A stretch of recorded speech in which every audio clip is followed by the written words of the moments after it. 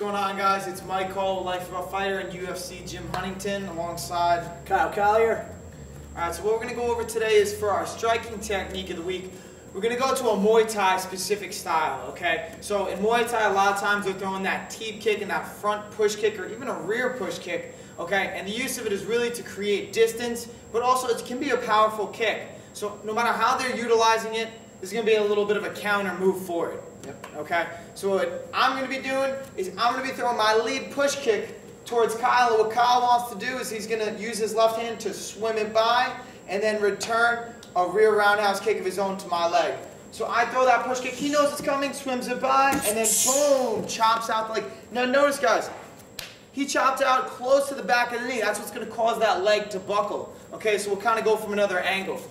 So Kyle, let's go from your back right there. So if you watch Kyle's back, okay, just slightly go to your right. Yeah, there you go. So if you watch from Kyle's back, okay, I'm going to throw that push kick. He used that on swings by, cuts an angle, and then he chops out with that kick.